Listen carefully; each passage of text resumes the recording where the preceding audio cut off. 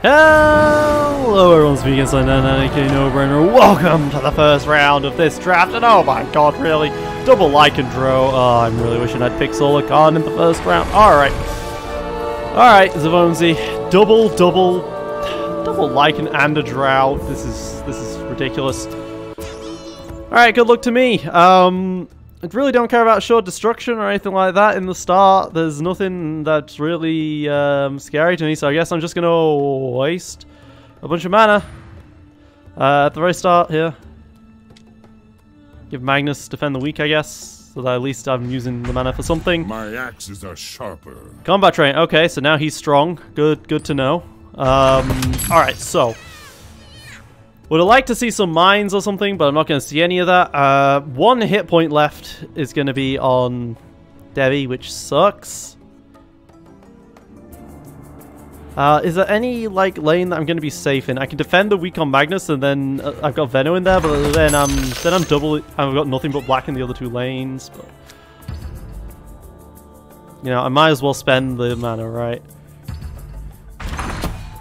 Alright, okay, so Dro is going to immediately come down, and Dro is terrifying because she increases the power of all characters by 1. She is a super S tier sort of character. This is actually going to be really safe for Venno in this lane. Probably going to put Dro here where she thinks she's safe, which makes a lot of sense. And I'm okay with that. Wow, okay, no, put Dro in the first lane. Alright. And of course, Venno lands right in front of the Beastmaster. There was a one chance that he was going to land in front of someone who was going to be a bad for him. And of course, he landed there. So this is already really perfect for us all. Great. God, I love money. Great. And the Savage Wolf coming down. Alright, so this is going really badly already. And this Devi is going to die because of the new creep that landed. And apparently Magnus is going to die because the Lycan arrow... Oh my god, okay. My pack assembles. This is going really bad for me. A second wolf comes down. I can at least no accident it. Oops. Oh yeah, Venno landed in the worst spot. The wolf, the Lycan's gonna kill the Magnus. Unless I shield him up, because I can shield him up with an Apophthegm's shield, which is what I'm gonna have to do.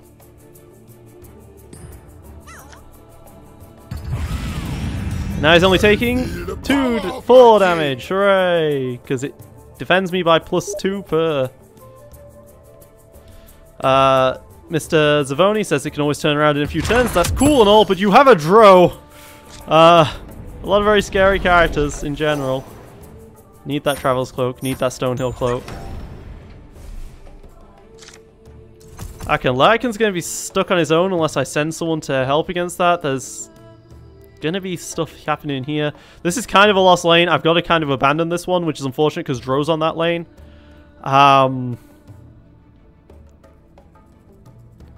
Do I send here and hope to kill off this Lycan? I guess I do. He put Keith in here. I was expecting Keith to go here and just kill off my Magnus. Alright. And of course Abaddon doesn't land in front of anything when he could have, because he is a tank. Okay, 2 no accidents. I can no accident that wolf at least. And hey, it looks like I've got a half-decent arrow there, but maybe I can steal strength and finish that. I'm not going anywhere. Slow down how quickly this tower falls. Because I am doing damage to it, at least. Like, quite significant damage is being dealt to this tower. It's not a bow, but it's close enough. Alright, Keenfoot Musket comes down. If I Stonehill Cloak this Debbie, I'm not going to be able to Stonehill Cloak like the Venno. And to be honest, I think just a single Stonehill Cloak will be fine. She'll shoot me, I'll go down to 5, they'll put a creep down here, the creep will be at 3, I'll survive. Okay, so he kills that creep instead, that's fair. Now he's doing 17 here, I'm doing 11 here, so we're both hurting each other at least. But where the hell is my Veno going to go? Because, I mean, you can go here and finish this. Okay. I'll take that. I will take that. You moved that hero out of this lane. I will abandon this one. You will have your Dro. That's fine. Debbie will be here, and we will be fine. I am perfectly okay with what's happening right now. But turn 5, and I still haven't drawn any of my forecasts, which I have a lot of forecasts. If I assured destruction here, I'll get 8 siege damage off, and then maybe I can actually contest this lane. This is gonna be painful. Because, I mean, I don't have creeps here anyway, so it doesn't help him this turn at least, and allows me to start pushing some damage. The question will be, can I kill off this lane quick enough? And probably not, is the simple facts of things. If I steal strength, I can actually kill this Lycan. I'll crush my rivals under hoof. Okay, he just TPs him out. Alright, so he's safe. Now I need to all the fight is over that lane now.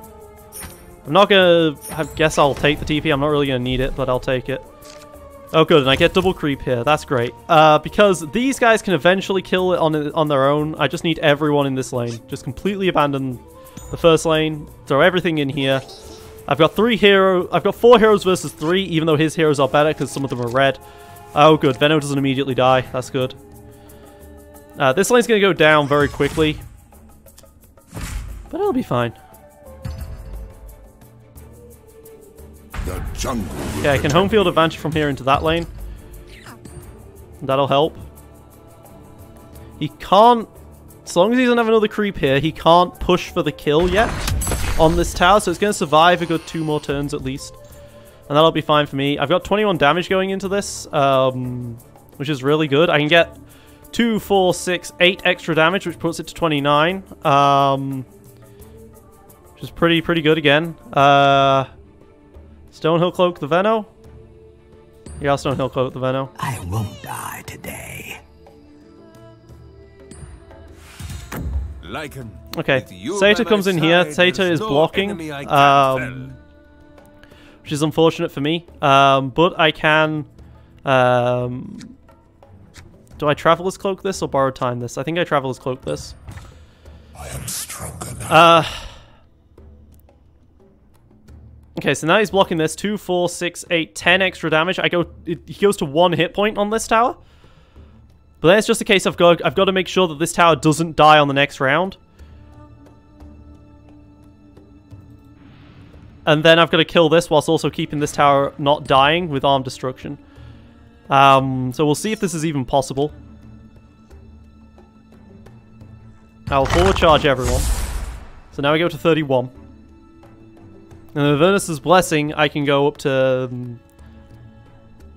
the lethal on this tower. But then I don't have... This thing is going to happen really slowly. It's going to be just about defending this lane as much as possible, whilst I am self-sieged here. I guess I really didn't need to use the Assured Destruction after all. The knife collection.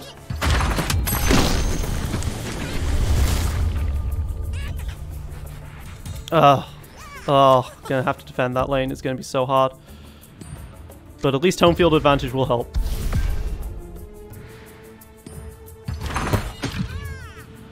I'm gonna defend it for multiple turns unless I can get some hero down here. Vestra of the Tyrant would be fantastic if I had gold, which I don't.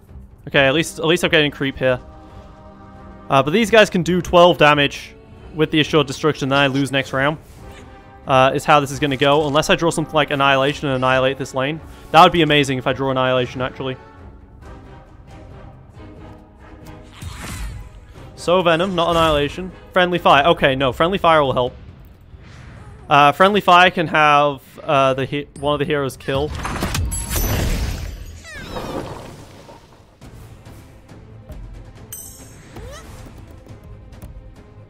If he Beastmasters, I'm going to have a problem there. Okay, that got disabled, so that's good.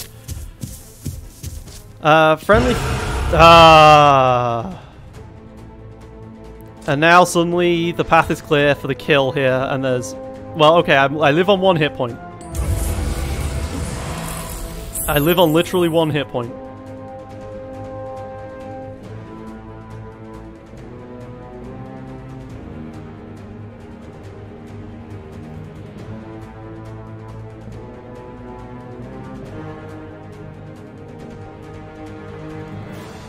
Maybe I can cheat my way. Maybe I can survive this.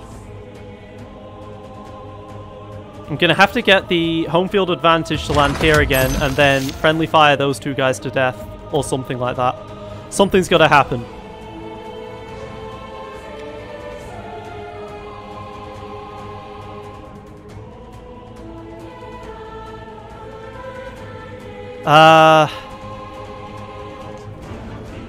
Do I sow Venom here first?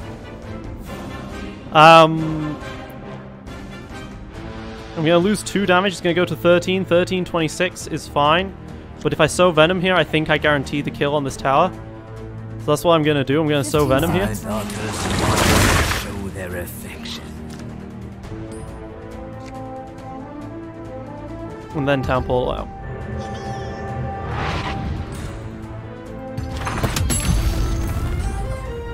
Alright, come on. Draw Annihilation here. If I draw Annihilation, I'll be fine. Okay, I'm going to take Potion Knowledge to draw a card even. What's his deck like anyway? I haven't even looked at his deck yet. That's how bad this has gone so far. He's already used his 1 Intimidation. He's got 2 Primal Roars left, of course, but come on. Draw this Annihilation. Venom's stuck on the outside. He's not going to get Primal Roared.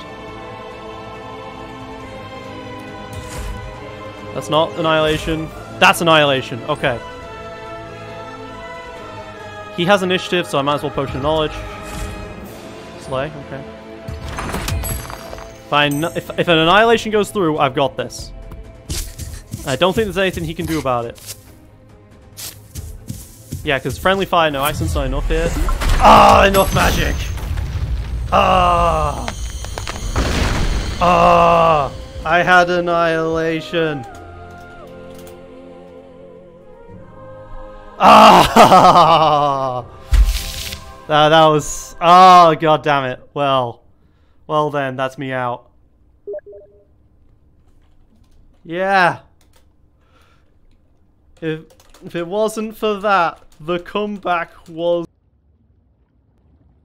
If I had just let Abaddon die there, I would not have lost initiative, and then I would have been fine.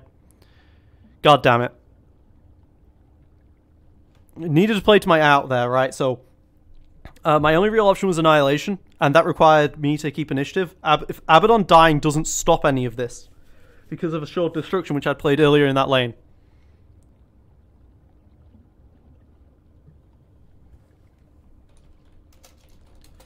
Yeah, and Zavonzi makes a good point. So, there we go. Well, that's me out of the tournament, guys. Great. That didn't last long, did it?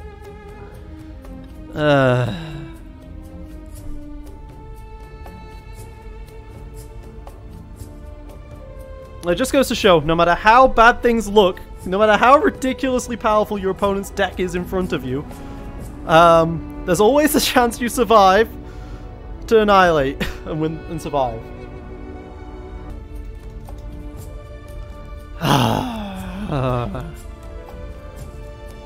Well, this has been me against 99, aka No Brainer.